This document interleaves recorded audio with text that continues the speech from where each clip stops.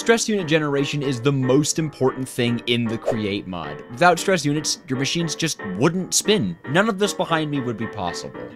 But which generator is the best? And why is it water wheels? Well, to answer these questions, we're going to have to look at each generator and rank them according to a certain criteria, so you can think of this as kind of like a mini tier list video. We're going to be looking at the space efficiency of each generator, how convenient and accessible it is throughout a playthrough, how scalable it is, and we'll even consider the lag impact for those who play with potatoes that have screens. First generator we're taking a look at is the water wheels, plural. There are technically two. However, they're also technically not two. To power these guys, whoops, pretend like you didn't see that. But to power these guys, you just need to have flowing water touching at least one side of them. The small water wheel spins at 16 RPM and produces 256 stress units, and the large water wheel spins at 8 RPM and produces 512 stress units. So essentially, double the speed, half the SU, half the speed, double the SU. They're effectively the same thing, and I would always go with the large water wheels. I think they're prettier, and admittedly they're slightly more cost effective because in the recipe for the water wheel, to upgrade it to a large water wheel, you don't have to make another shaft. Also, more SU equal better. And just as a bit of a side note, if you're an older Create mod player, you'll likely remember this little trick that used to be possible with the water wheels, but no longer is. They will only ever produce 256 or 512 SU. But by the way, just to show it off, you can actually place them on the ground, and you don't have to have much organization with flowing water, as long as the water flows in only one direction. So you can see in this case, water flows on both sides, it won't work.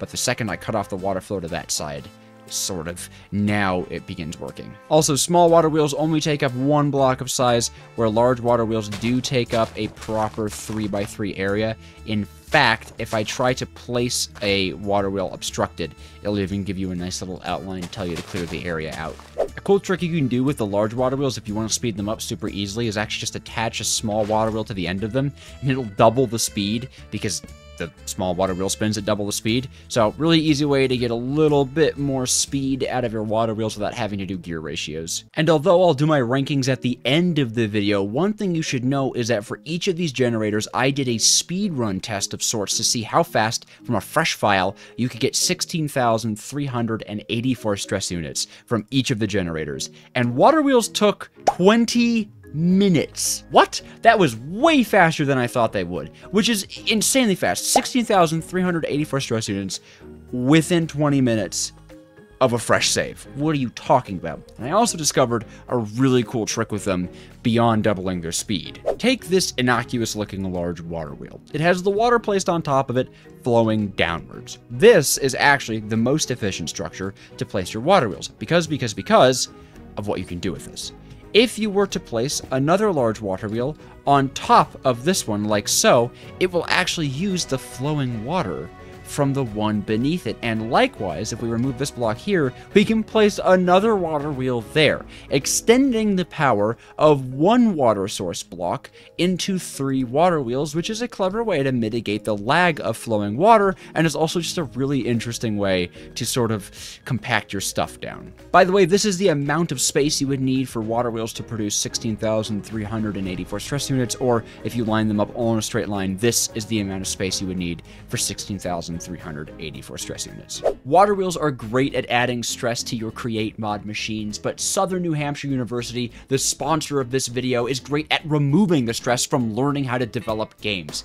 That is right, a college where you can get a degree in game development. SNHU is fully accredited, online at your own pace, and it's even delightfully affordable, which can help anyone take those game design dreams and turn them into a career.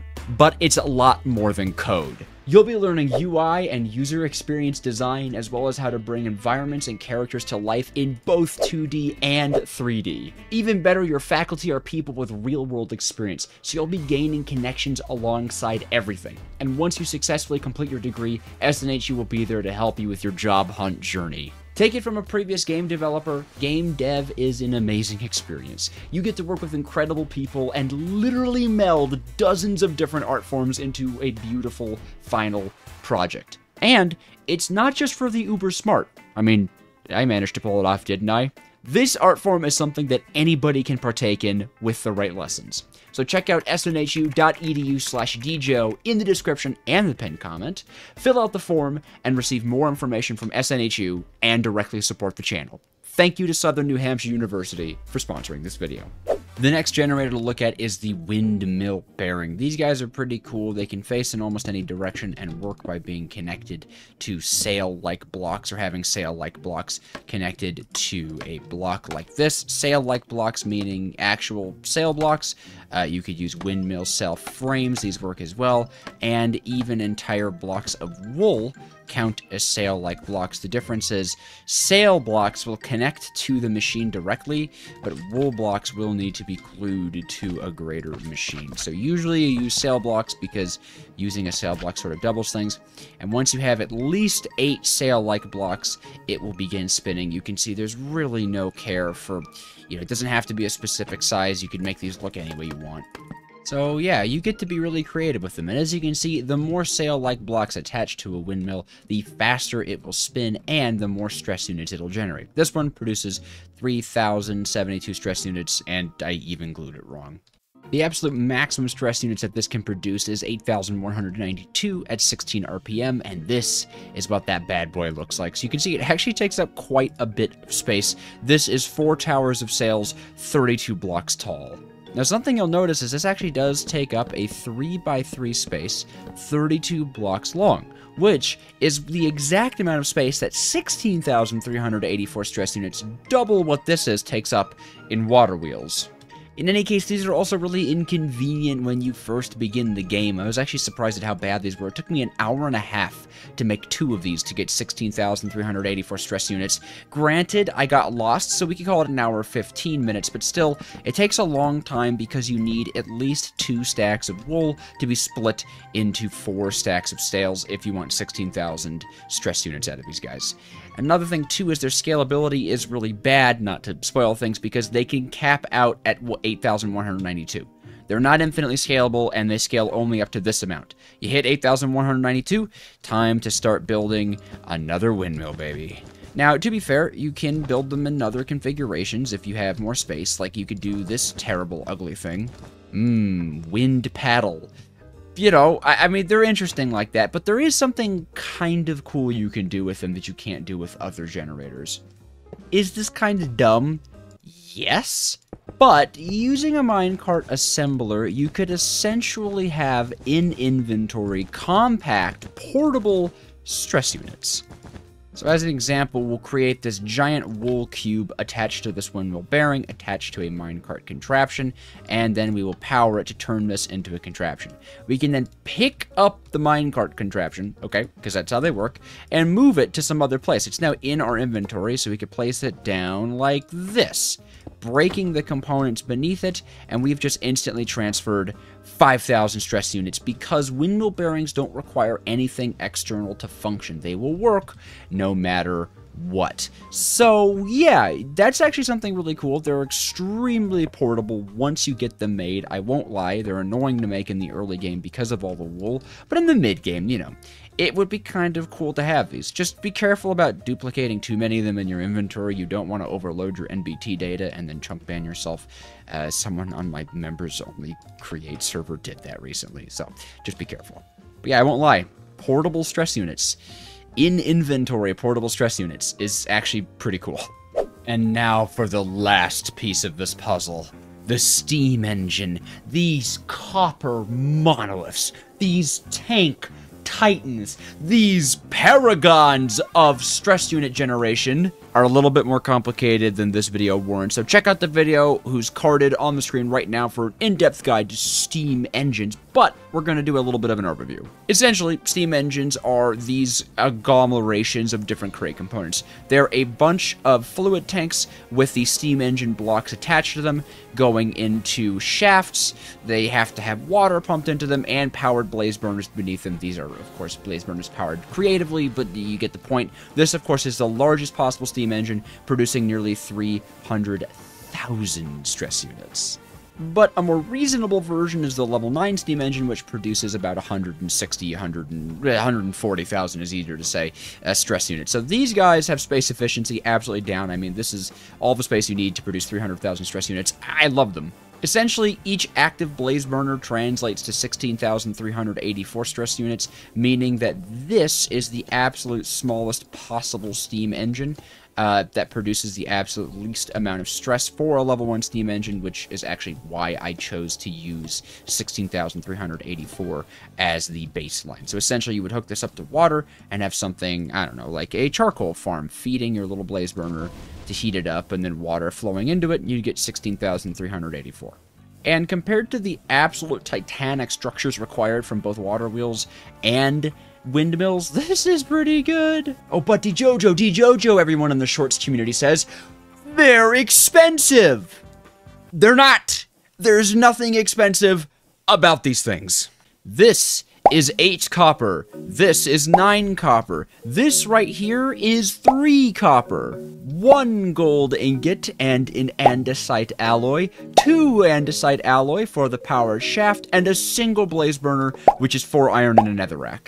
You do have to go into the nether and get a blaze, I understand, so less confident players may have trouble with that, but this is an extremely cheap thing, and I was able to do it in an hour.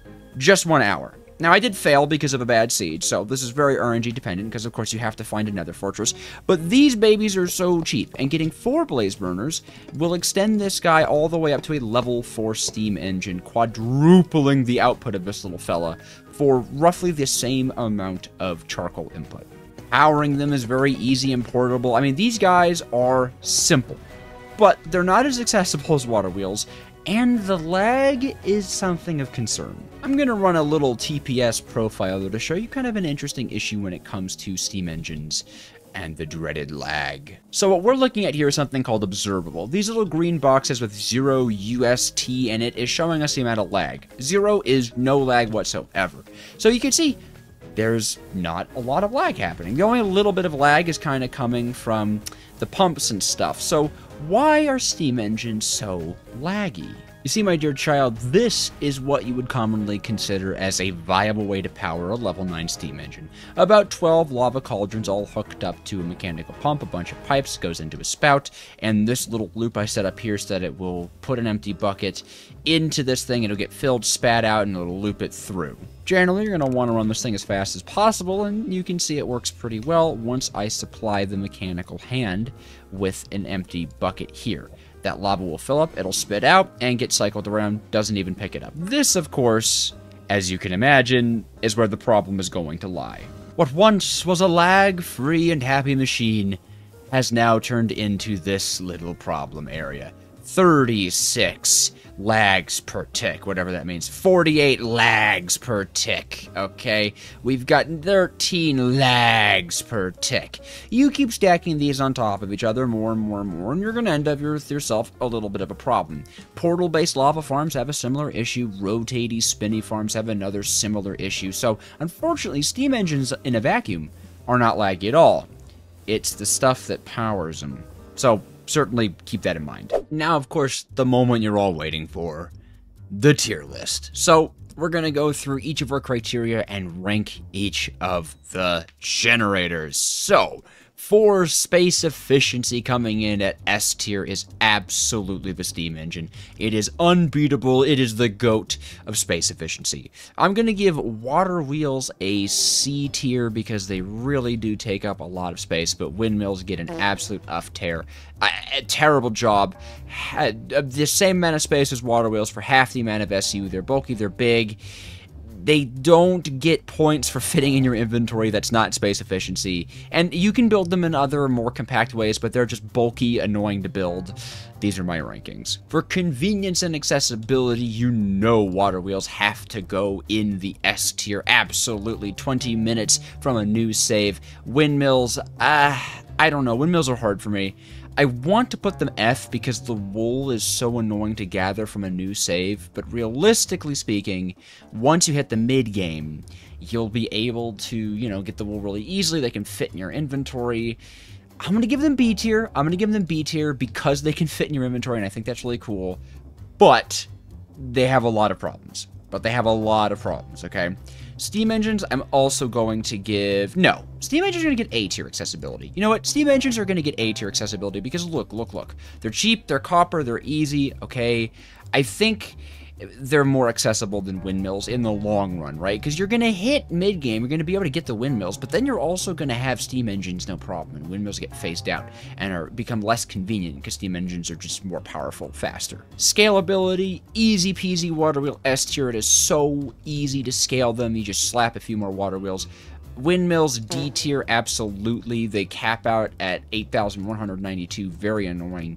They're not infinitely scalable. And steam engines, we're going to give an A tier to scalability. They're not infinitely scalable, but their scaling is really easy. Usually doesn't require that much more resources, and they scale by a ton each time. Lag impact is where water wheels and windmills do get their S tier, and steam engines I'm unfortunately going to have to put in a C tier of lag impact. You can manage things, but unfortunately the more steam engines you have loaded in your world, the more lag they're going to produce. And I mean, if we look at this board, just look at what the water wheel does. Water wheel absolutely sweeps the board. And I mean, it makes sense. All of these things considered, water wheels are faster. They're cheaper. Sure, they're not very space efficient, but who honestly cares? Just dig a big hole, right? It's kind of strange. Windmills are an absolute loser. Windmills suck. Windmills need a buff. I think the trick with putting them in your inventory is cool, but it doesn't outweigh the fact that if you want on-site, like, scalable SU, just do a steam engine. Just do water wheels. You don't need windmills. They're annoying. Sheep are annoying. Now, to round this video out, in all fairness, are water wheels better than steam engines? Actually, in a lot of different ways, but of course a steam engine is going to outclass them when you look into space efficiency, which is what you're going to mostly be thinking about when making large-scale permanent factories. So, steam engines are still my beloved, windmills I will despise forever, and water wheels have gone up in my book.